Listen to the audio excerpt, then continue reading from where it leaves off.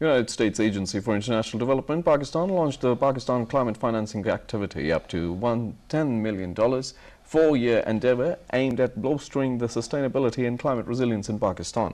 Initiative underscores the steadfast commitment of the U.S. government to foster responsible stewardship to natural resources and combating the climate crisis. Addressing on the occasion, the U.S. Deputy Mission Director Maura O'Brien emphasized that the USAID Pakistan climate financing activity will support the innovative projects tailored to Pakistan's context, scaling up the efforts to rebuild the climate resilience. He said that through evidence-based solutions, this activity aims to advance Pakistan's capacity to respond to climate change effectively. She was very confident that Pakistan's climate financing activity will bridge gaps and fulfill the existing needs, ultimately advance Pakistan's capacity to respond to climate change effectively.